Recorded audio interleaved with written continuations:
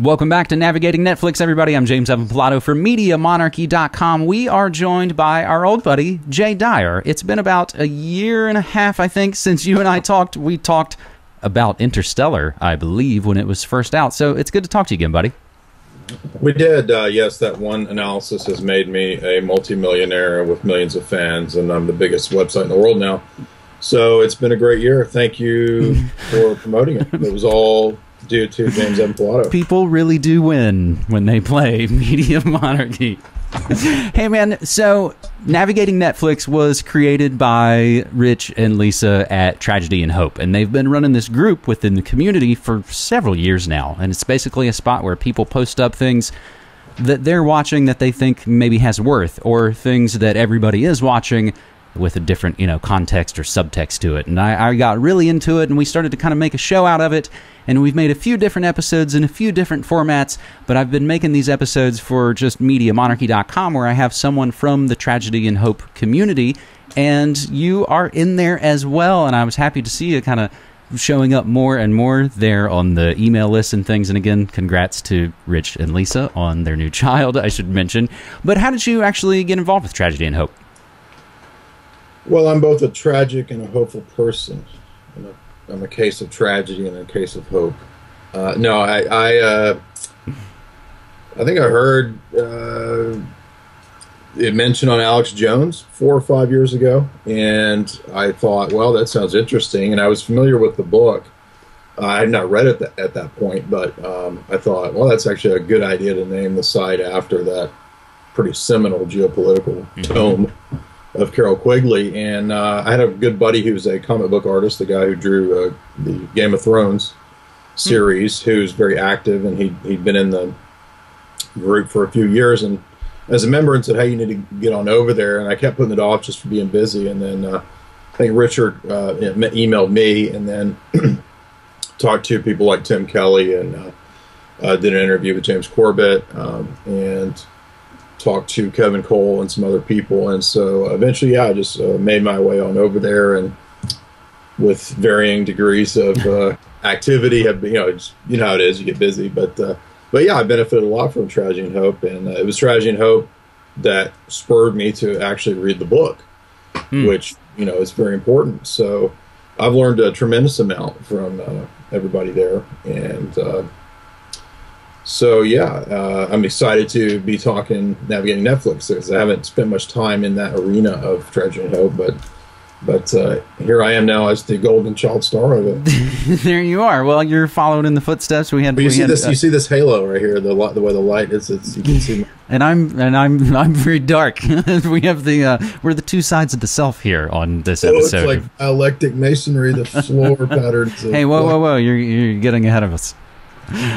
So, and actually, it should be said, Navigating Netflix, the name shouldn't necessarily be taken too literally, and I'll ask you about that a little bit at the end of this conversation. But it's basically a place to talk about film or shows or any kind of motion pictures that we want to look at. And we've looked at The Experiment and Idiocracy and It's a Wonderful Life. And last month we talked about the Hunger Games series. We talked about House of Cards as well.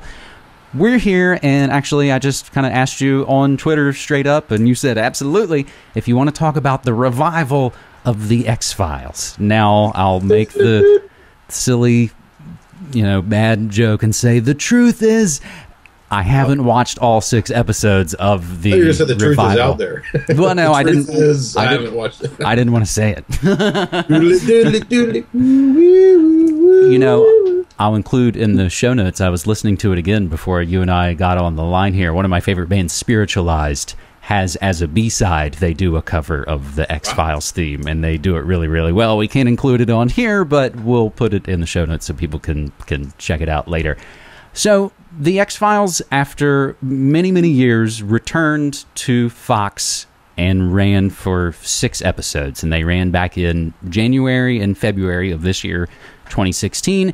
And they had made a film a couple of years ago, but basically it's X-Files now for post 9/11, and the timeline was a little fuzzy for me, and again, we'll include the links here, and you can just read the straight-up breakdown on Wikipedia about the episode list.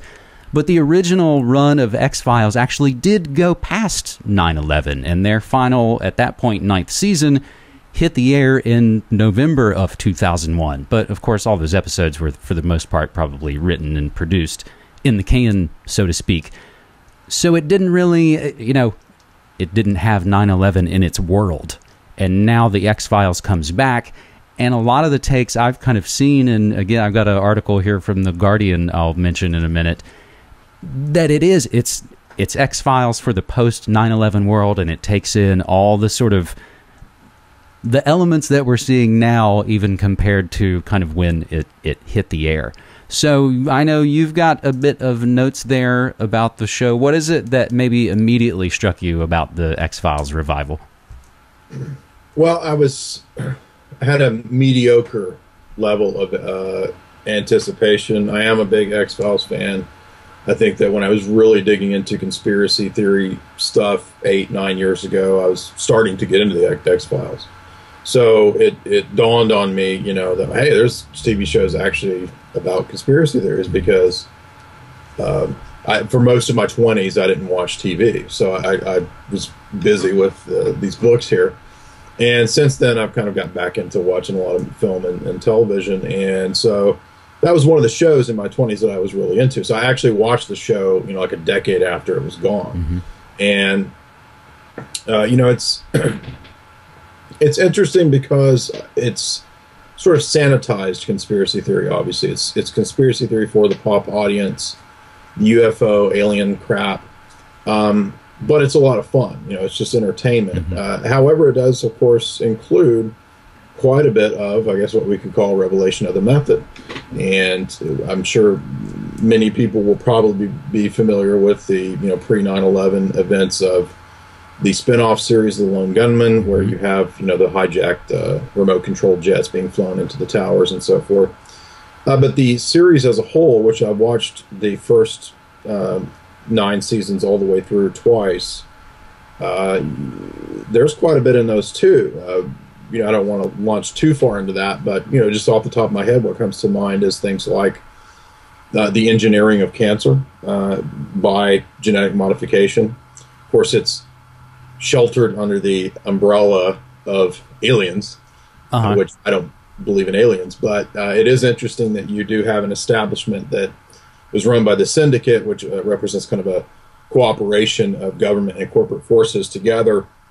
This elite, shadowy, smoky room clique run by persons like the cigarette smoking man, who, as I understand, is actually based on the character of E. Howard Hunt. So the real-life Watergate, JFK Don of the CIA conspiracy world is supposed to be the basis for the character of the cigarette smoking man. They're sort of running that's the cabal, that's the Illuminati for lack of better terms. And so you'll have the overarching storyline, the story arc about the aliens and Mulder's past and Mulder's sister and all that, and then you'll have all the Monsters of the Week episodes, and then every now and then you'll have the strange episodes that deal with something very real, like pre-9/11 signifiers, terror attacks. You'll have biological attacks. You'll have false flags. For example, the first X-Files movie, I think it's 1998. 98. Yeah. That includes a large-scale terror attack on a government building that kind of looks reminiscent of either the Oklahoma City bombing or perhaps a hint towards 9/11. I don't know, but I've always found that aspect of the movie interesting. I have an X-Files novel that was probably not very well known. It's around here somewhere. I should probably pull it out because it's relevant. It speaks of, it's called Ground Zero. And the book was printed prior to 9/11, and the storyline of the novel revolves around a large-scale terror attack, Ground Zero. And it's like an officially sanctioned X-Files. It's right here. Let me pull it out.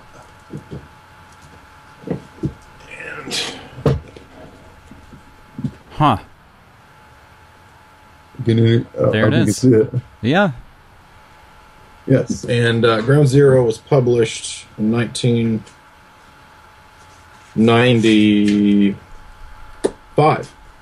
Oh, nice. Huh. So my suspicion, and of course, if you've seen the interviews that, for example, Dean Haglund, one of the lone gunmen, has done with Alex Jones from some years ago, right around 2002 or 3, I think, somewhere in there. You know, he was very candid about the fact that the CIA was involved in the scripting of this show. So, you know, at the time that I heard that, that was very shocking to me. But then, you know, it's 10 years, 12, 13, 14, 15 years later, it makes perfect sense. So that's how we were going to have the predictive programming, the pre-scripting, the foreshadowing of the events of 9/11 and so forth. And so to get to the new series, season 10, more of the same.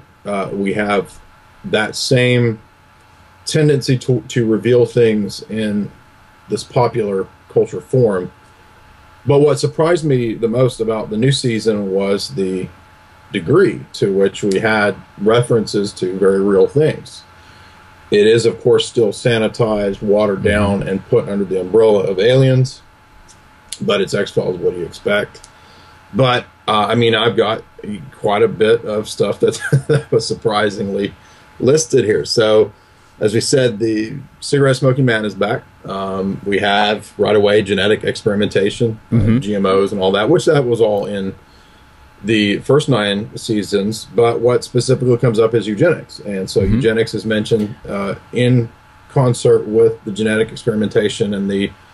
At a company called Nugenics. Nugenics, correct, right. And there's references to human trafficking. We have references to baby mills, where babies are being abducted for such purposes.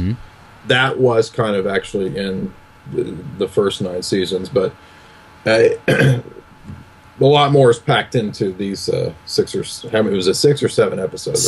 Six. And I heard references to, you know, explicit references to Snowden. Yes. To Obamacare, even specifically too. He sort of, in trying to trick this a nurse in a particular scene, mentions Obamacare as the reason for why the feds are there to investigate.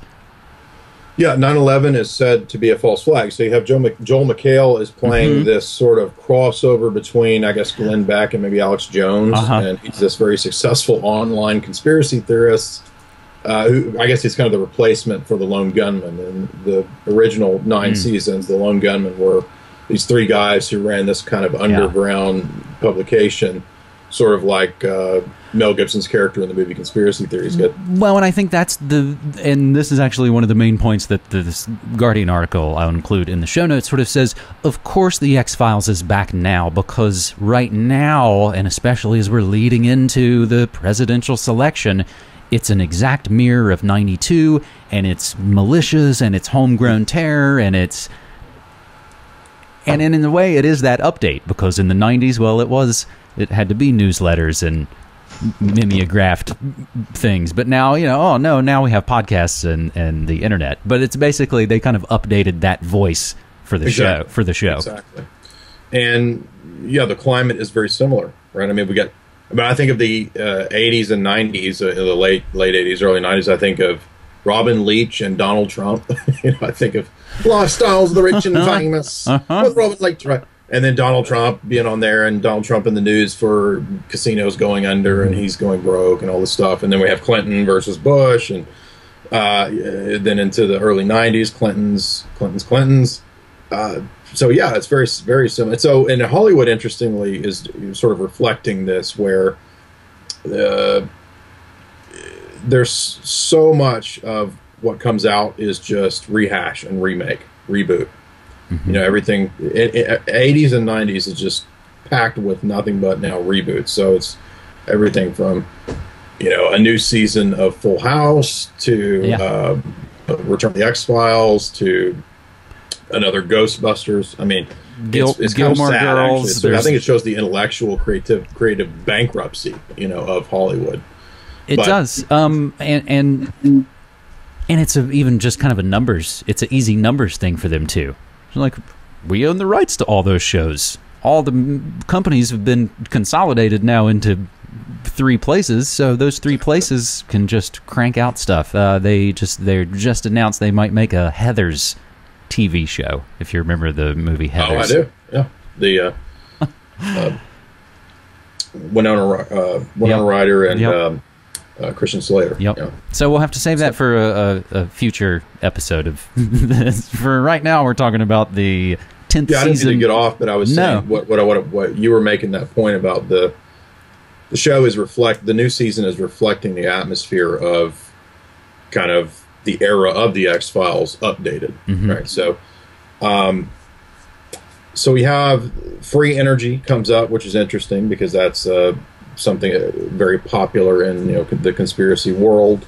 We have still the references to the old hat stuff like Roswell, but Mulder makes a curious statement that he once again thinks he's been lied to, right? So Roswell, aliens, it was all a cover, and the real plan, he comes to believe, is what Joel McHale's character is saying, the Truth Squad guy, is that the elite intend to depopulate the Earth through the use of chemtrails, genetic modification, to achieve eugenic dominance. So everything is now grouped under the meta conspiracy, right? And this is what, at least in the first couple episodes, Mulder comes to believe is the case. And so this includes, as you mentioned, everything from the NSA to the NDAA. It includes a police state, the big pharmaceutical companies, social engineering, and Joel McHale even speaks of a great culling, right? So this will result in a mass collapse of civilization due to an electromagnetic pulse. Then there will be a fake war that's blamed on Russia, World War III. So they're sort of throwing some nods, I guess, to the preppers. And this is all being run by the same syndicate.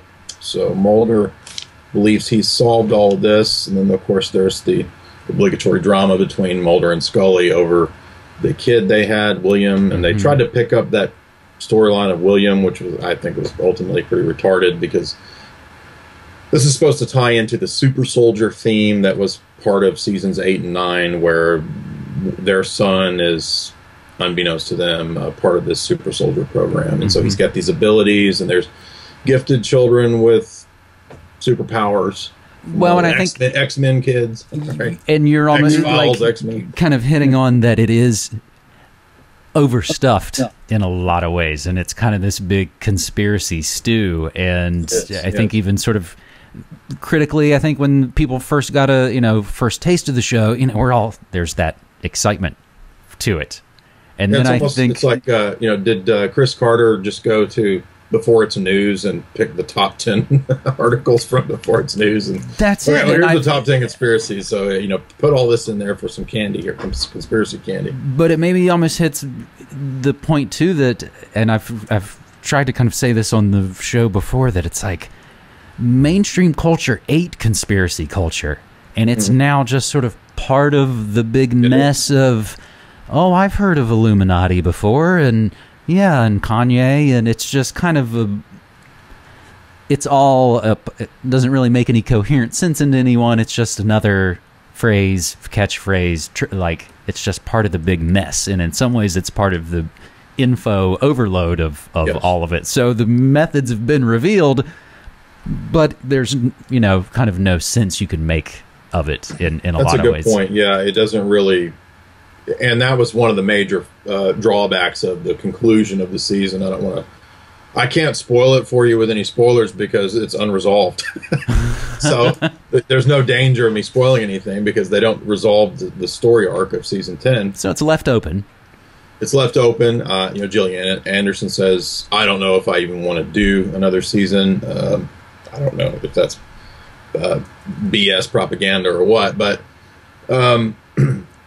there are some more aspects that, interestingly, are mentioned in the third and fourth episodes. It's episode, I think, 5 in my notes, or the finale, that really ramps up the conspiracy stuff. So what you have with episode 3 and 4 is a little more of the Monster of the Week theme that we would get in the early X-Files seasons, particularly seasons 1 and 2. You get the Monster of the Week. And don't a couple of comedians, doesn't Kumail Nanjiani, guy shows up, I think, in episode 3. So in a way, that even sort of then on its face, it's like, oh, well, that episode's going to have a little more levity to it.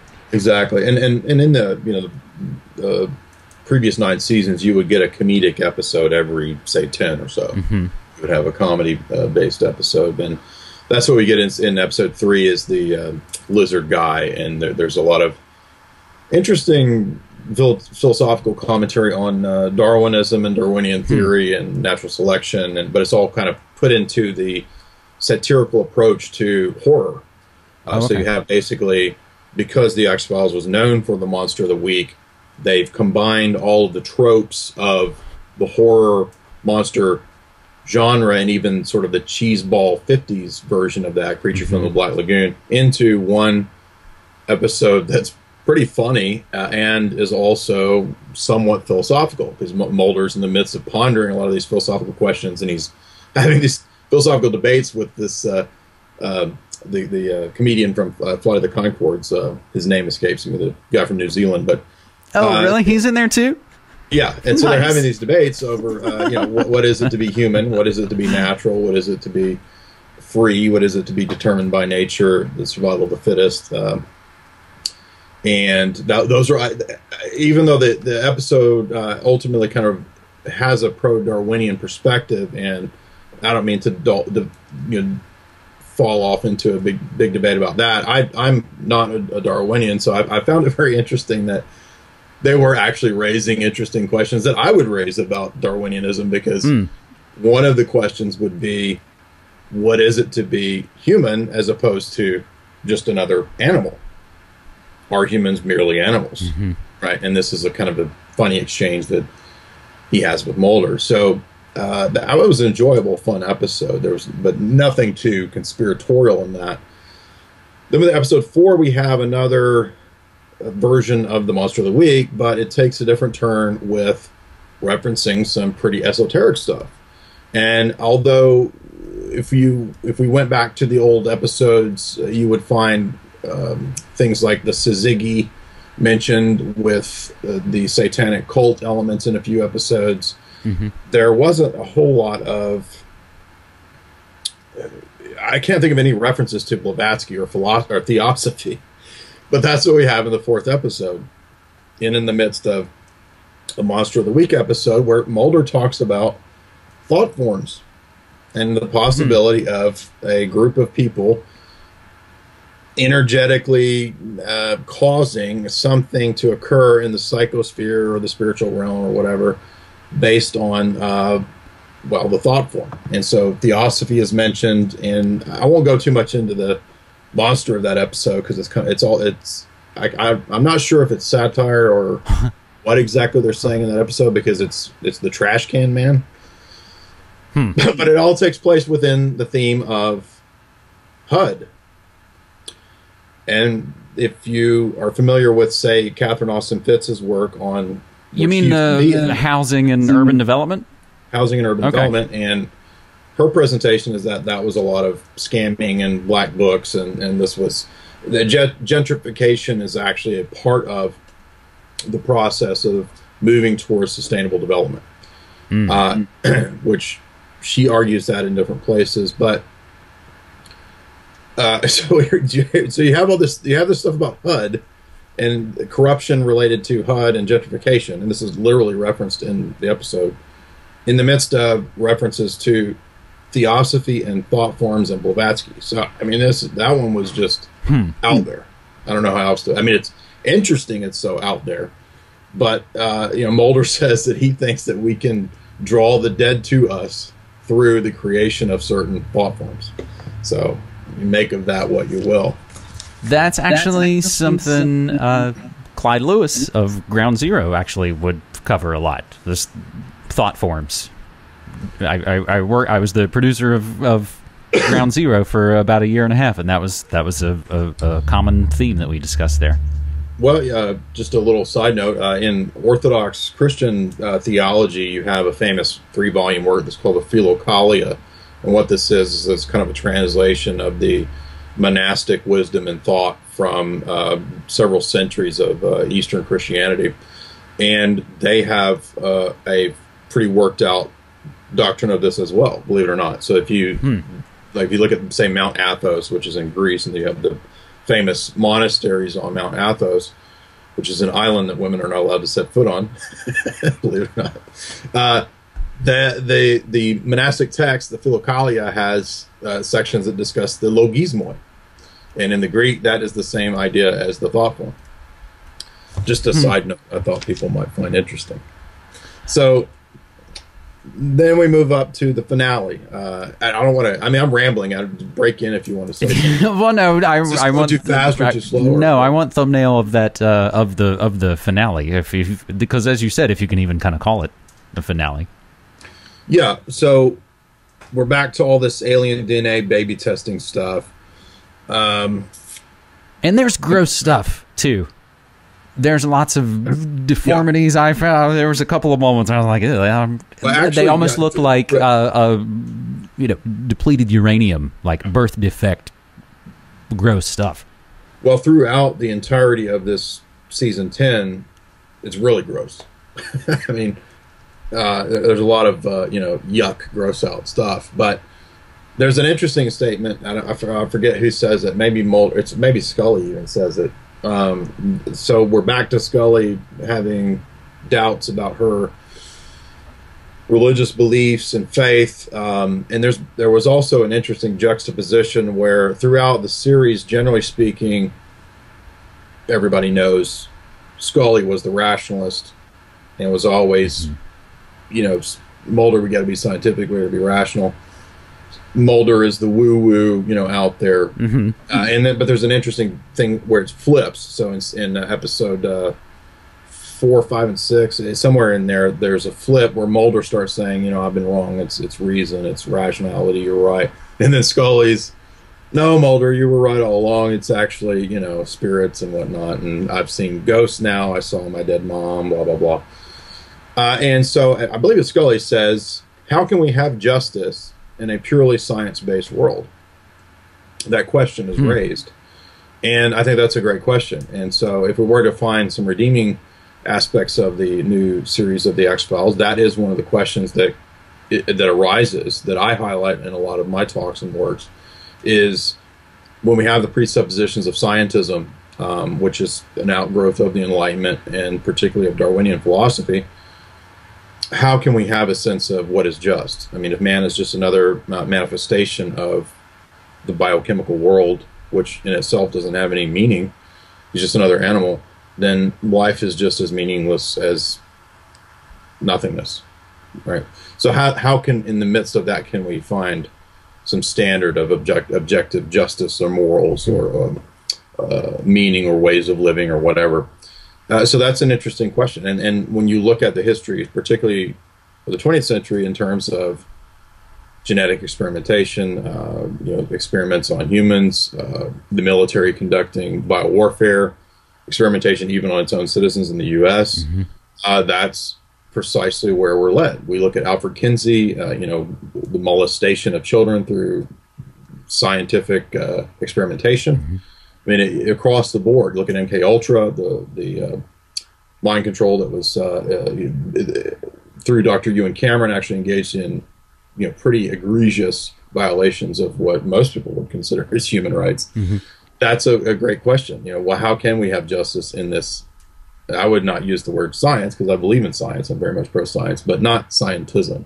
So that's an interesting critique that was made.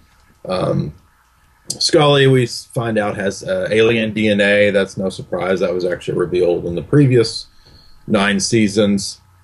Tad O'Malley, the Joel McHale character, reiterates the ultimate conspiracy. So now we have a grand unified field conspiracy theory that is, I think, supposed to tie in all the previous conspiracies of the first 9 seasons. And we're back to panspermia, which is weird because that was hinted at throughout the first 9 seasons. And the idea of the engineers, if you saw Prometheus, then you're familiar with the idea of the alien engineers and that we were created by these sort of Archon, higher evolved alien beings. That's why we have DNA such as it is, and it's kind of similar to the aliens. So I mean, that's kind of like straight out of Prometheus in my view, but that's an actual view. I mean, this is what Stephen Hawking, this is what Francis Crick, important scientists, so-called, really do believe in panspermia. Richard Dawkins has said that panspermia is a more viable belief system than creation. I'm not sure why. It's easier to believe in aliens than a god, but whatever. Interesting, though, vaccines play a big role in the finale. And vaccines are explicitly, it's almost like everything dawns on Scully in the finale. And she realizes that even though she's been the perennial skeptic, there really is a big conspiracy, and they really are wanting to depopulate, and they're going to release this plague through vaccines. It's a mass bioweapon, but it's not a mass bioweapon that's going to attack through the air. There's statements about it being through vaccination. So there are some nods to a possibility of Ebola, which I think was a bit ridiculous, because if we look to last year's Ebola scare, that was all completely a media creation. There was no Ebola outbreak. But there are references again to the early seasons with the bees and the GMO. And that was designed to give the population cancer on a mass scale. So, well, I wonder if this will be the kind of case where we'll have to look 2020 back at X-Files then when they talked about these events, and we'll sort of pick through the clues kind of after the fact, maybe, because it kind of strikes me as though in a lot of ways that it's a cash grab. It's a franchise sort of exploitation, and that I wonder if they have anything really new to say in a lot of ways, and that it is sort of that kind of that stew. Yeah, if you're writing an X-Files episode, you're already determined. You're already bound by the fact that you're going to be writing an X-Files episode, so you got to have the aliens, you got to have the ghosts, And I was actually all the tropes. I was kind of struck with, in what I've seen of the revival episode, some of it is like kind of bad writing, kind of stilted at times, and there seems like there are lots of moments of like, oh really? You mean exposition and explain the thing that you already showed me? There's a lot of sort of don't tell, you already showed me, like I'm watching the show, you don't have to beat me over the head, and sort of that. It's those things that remind me, oh that's right, I'm watching a fucking TV show. Well, we've seen that more and more. I think that film and television and the arts as a whole are becoming dumbed down, and so you see that quite often, where what you're watching insults your intelligence by explaining the thing that you just watched. So absolutely. I wish I would add too that in the finale it's also mentioned again that chemtrails are the means by which the DNA tampering is happening to the human populace. And this is spoken of as the end game of the syndicate. So, of course, Mulder has yet another showdown with the cigarette-smoking man, but it doesn't go anywhere because the finale leaves us hanging. Also interesting that it's I think they call it this. It's called the Spartan virus because it breaks out in Spartanburg, South Carolina, and it's spoken of as a binary weapon that is not just triggered through chemtrails and the vaccines, but also through electromagnetic weaponry. So there's the cell towers, I guess. It doesn't really explain. It's almost like they just, let's put every single possible conspiracy in here. And I would look at that and go, well, okay, so that means that if we didn't get you with the vaccines or the chemtrails, well, we'll just blow the shit out of you with your smartphone. Your smartphone, exactly. And I felt like the second episode has a lot of that sort of, it's got the loud noise and it's got the scanners. I kept waiting for someone's head to explode. That's a great point. Yeah, I forgot about that with the frequency that was disrupting people. And that's another, it's sort of, that's that sort of targeted, gang stalking and electronic harassment. Another element in the conspiracy world. Conspiracy. Yeah. Don't forget too, the episode 3 or 4, but the one where they have the Muslim terror attack that was actually, it's not actually the guy who's doing it's fault. So kind of a false flag, but not really. Sort of. But in that episode, there's a lot of, as you mentioned, I think that's the one where they reference Obamacare, and one of the nurses says something to the effect of, I got to kill him because he's an immigrant, and ISIS is coming across the border and they're going to take us over, and this is all because Obama is a Muslim, or something to that effect is referenced, which is actually a fake conspiracy theory in my view. I don't believe Barack Obama is a Muslim who wants ISIS to cross the border.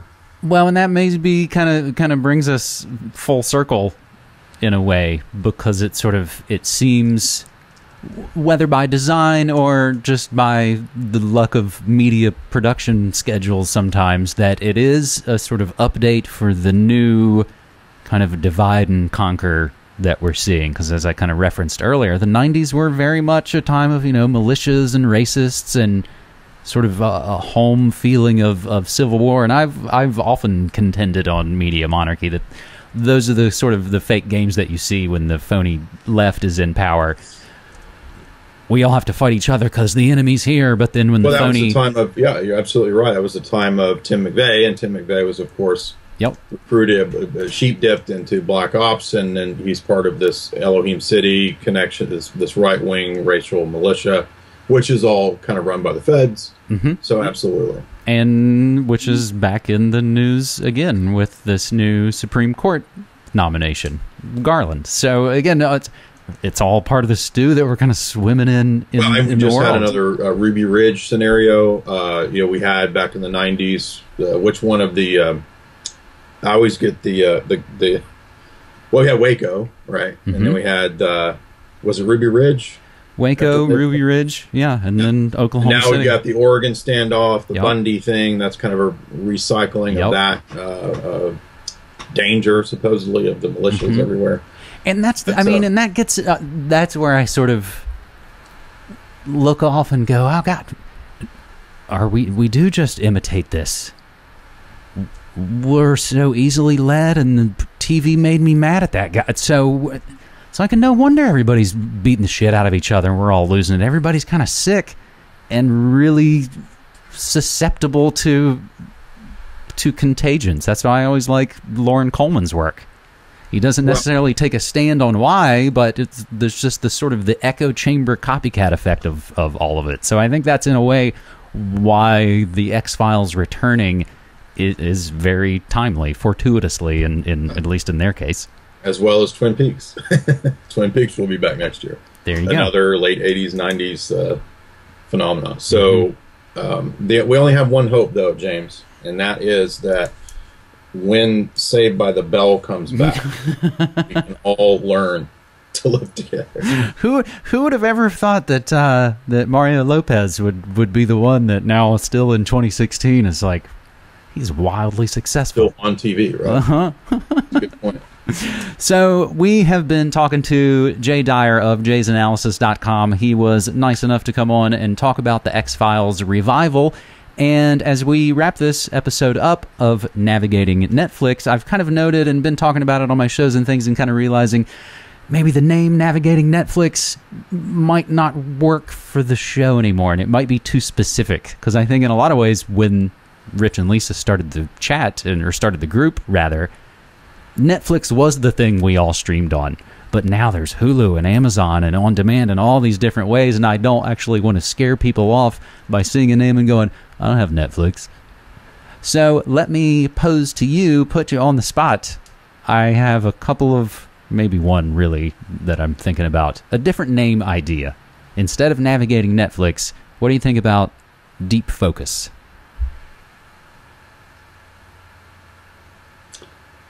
Not bad, but every time I hear Deep, the first thing I think of is Deep Impact. Oh. I like it because it's a film reference. The cinematographer Greg Toland, and that was a sort of technique he pioneered early on in like Citizen Kane and Battleship Potemkin. I've got a better one. This Week in Laserdisc. We just do this monthly right now, so. All right, so Deep Focus isn't bad. I'm being silly. Okay, well, I'll still plant that seed with you, and if it comes to you, go, I can think of a great name. This one asshole does Esoteric Hollywood. You could do something like that. Well, and there's this other guy who does film literature and New World Order. Like, all the good titles are already taken by all the better analysts than I am. So that actually brings us to Esoteric Hollywood. How has it been going in your own pursuits on jaysanalysis.com? Because you and I both kind of quit our day jobs to make indie media.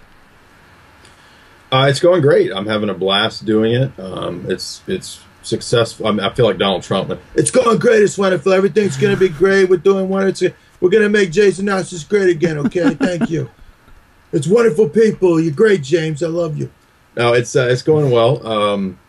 The book will be out in June. I'm doing the touch-ups on the manuscript, and the show, Jay's Analysis and Esoteric Hollywood, is doing well also. So you can check that out at jaysanalysis.com. And if you like what you hear and you like what I'm saying, help me out and subscribe. So I always need subscribers. I do philosophy lectures once a week, as well as interviews that deal with everything: geopolitics, philosophy, film, esoteric, you name it. So absolutely, thumbs up to me. Well, absolutely, thumbs up to you. And again, I appreciate you coming on here, and hopefully this will not be the last time you'll appear here on the still called Navigating Netflix, possibly to be name changed show, where we talk about motion pictures that are worth spending your time watching. If you're going to watch anything, I feel like if you're going to listen to anything, why don't you do it in a thoughtful way? I know I always kind of got mad, and of course, a huge music fan as well.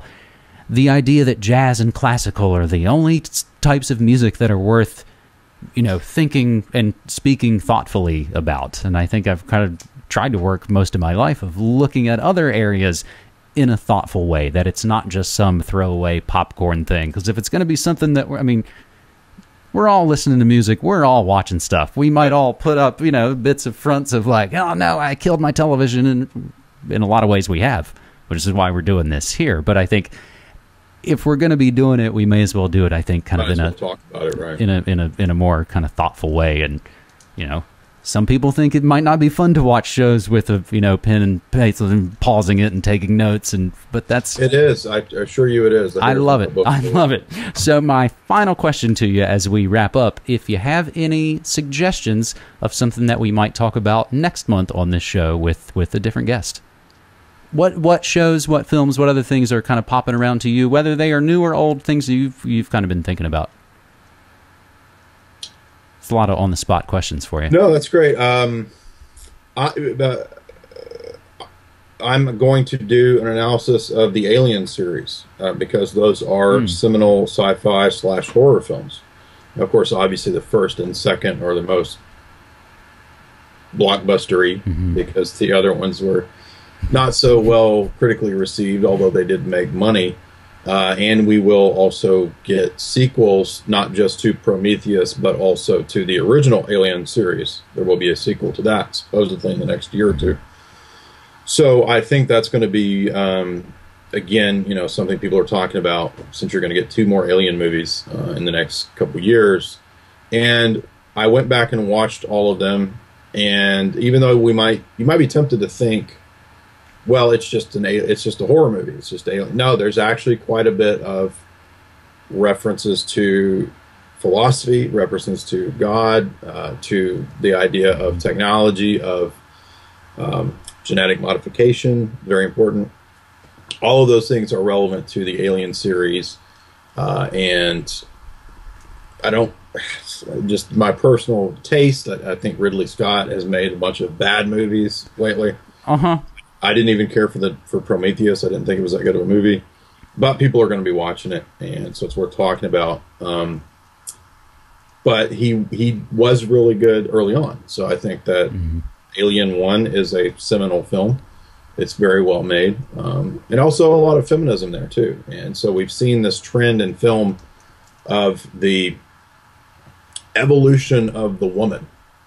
So if you saw Gravity with Sandra Bullock, that was very much the plot of Gravity, where she comes back to Earth, and there's constant references to evolution and the idea of, well, maybe the male throughout history, if you believe in evolution, has been the dominant species or the dominant half of the species, but perhaps through evolution, the woman could be the new man, so to speak, to use the Marxist terminology or the Nietzschean terminology, the Übermensch. And is that kind of hit on in the new Mad Max? It is. Okay. You're absolutely right. And that's also, when I watched Alien, that's what happens in the Alien series.